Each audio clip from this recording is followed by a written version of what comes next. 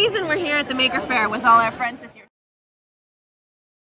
Do you enjoy coming to Maker Faire? Yeah, I get to see new stuff every, last year.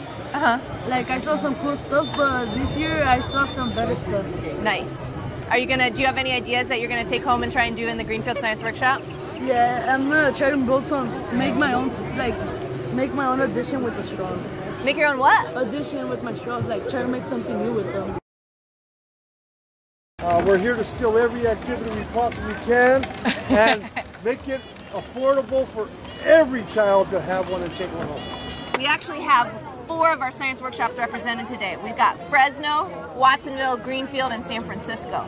And the reason we can all come together like this is because of the Community Science Workshop Network. And it's a nonprofit that we formed to help all these science workshops that offer these programs to underserved kids work together, collect resources, share expertise, and share public recognition, like coming to something like the Maker Faire and explaining what we do and sharing what we do with a new audience.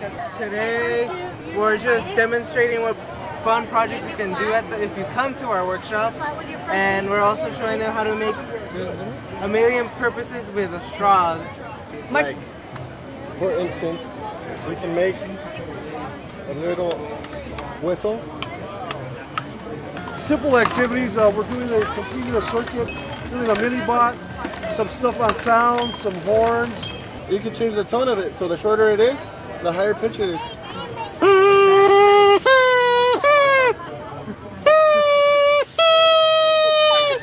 So we like to create, invent, tinker, and give it away.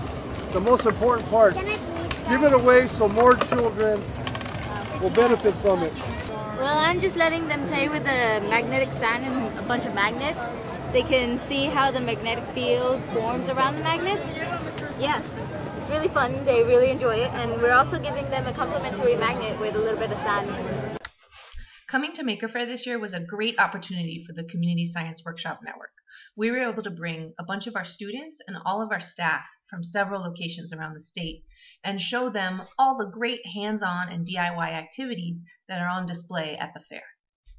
This visit was possible because of support from the Maker Ed initiative and also folks at the S.D. Bechdel Jr. Foundation, one of our major supporters, who understand the value of bringing the science workshops into the broader world of making and tinkering. Definitely a place where we should be. Looks like a diamond, but diamonds are more clear. It definitely embodies the spirit of much of what we do. We actually hold Young Maker workshops in partnership with the Sam Academy at the Fresno Art Museum. We also love to work with them because they're doing exactly what we're doing, and they're learning from us and we're learning from them. It's a great relationship.